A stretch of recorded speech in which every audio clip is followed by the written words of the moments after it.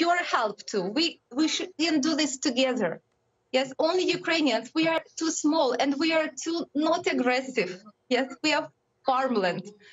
So we need help, physical help, like force, not only weapons, but we need peacekeepers to make peace here from the West. Because what Putin says he is doing peacekeeping here or something. He is killing us and says because he brings peace to Ukraine, right? Stop him, please. Elena, from what we hear, the Russians are very close to taking the capital. Now, they've run into all sorts of resistance from your husband among them. But if they take over the capital, the feeling seems to be they won. The country is theirs. What does your husband tell you? What are your fears after that? My husband didn't tell me much. He told me, I love you. That's all I need to know.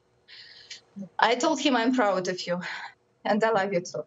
Now, what are the feelings? The feelings that we will fight till the last blood. You know, those people who were afraid already left here. Many people fled, and I'm very happy for them. I wish them to get to the safe place, you know, and be okay and have a chance to come back to their homes after this nightmare ends. People who left here, we are ready to fight till the last blood. Those guys, they told us that stay in the bomb shelter as long as needed. And when we open you up, we hope that it will be us who will open you from the bomb shelters. We just need to stand there. So we believe that they will.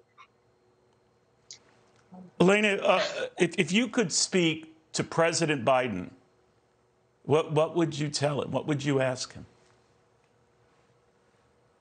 Mr. President Biden, if you stop Russian aggression, if you stop aggression of Vladimir Putin right now, with a very serious, with a very concrete decision to intervene immediately with all the needed forces and prevent the genocide and prevent catastrophe and prevent the Third World War, you will be the best man in the world. You will be a person who will be a part of big history. The president who stopped the global catastrophe, who prevented the collapse of democracy in the world, the collapse of humanity. I'm sorry, my English is not good enough to express what I'm really thinking, but I'm saying that he will be really a big person, you know, and Americans and Western people, and we as humanity, we will be really smart, intelligent people, you know, that prevented many deaths, prevented many tyranny in the world. Yes, it's a very, very important moment right now, today, yes, how you behave. Because if you wait for some more days or some more weeks, that will be collapsed. You will be defeated. We will go down, all of us. I mean, all of us in the world. Elena, thank you very, very much. I wish the best for you, your beautiful children, including your 5-month-old there. Just beautiful. Please hang in there. Thank you. A lot of people are watching, and I hope people respond. But finish that thought. Okay. I wanted to say that I want a happy end in this story, and it's still possible.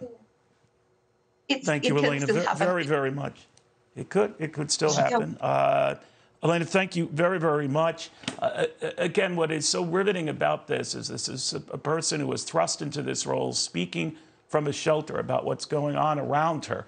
All men between the ages of 18 and 60, some reports as old as 65, have been suited up for battle to take on the Russians against overwhelming odds. We can say that Russian troops are massively moving on the capital right now and have a clear advantage. But they've had a bumpy entrance into Ukraine itself, surprisingly so. Lieutenant General Jerry Boykin with us, the former Deputy Undersecretary of Defense. General, first of all,